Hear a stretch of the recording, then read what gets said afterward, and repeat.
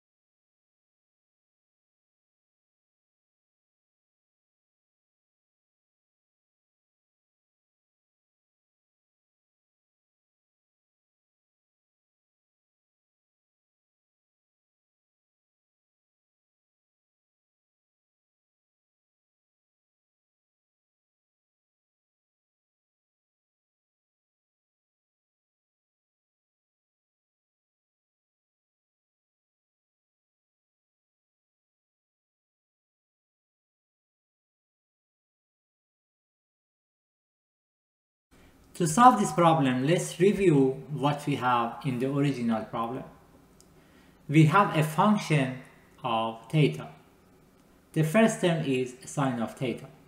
The second term is an integral. Inside that, we have sine of theta, t cosine of theta, f of theta. The thing that we need to know is basically inside this integral is variable in terms of theta. So whatever that we have that includes t is kind of constant for this integral. Based on this observation, we are going to apply the first simplification. We are going to multiply sine of theta by f of t times d theta. That's the first term. For the second one, we are going to have the integral of t cosine of theta f of t d theta.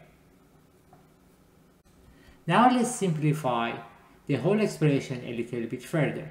The first term, sine of theta, is already simple. We're going to write it down. For the second term, we have an integral. First of all, inside that integral, we have f of t that is not dependent on theta. We can take it out. For the third term, we're going to do the same thing for t times f of t. Now we have two integrals to calculate. Let's focus on the second term. For that one, we need to find the integral of sine of theta d theta between negative pi over 2 and positive pi over 2. Remember, sine is an odd function, so its integral between negative pi over 2 and positive pi over 2 is going to be 0. Now let's focus on the third term. We have integral of cosine of theta d theta. It's going to be sine of theta between pi over 2 and negative pi over 2. Now we have sine of theta plus t times f of t times sine of pi over 2 minus sine of negative pi over 2. At the end, f of theta is going to be sine of theta plus 2 times t times f of t.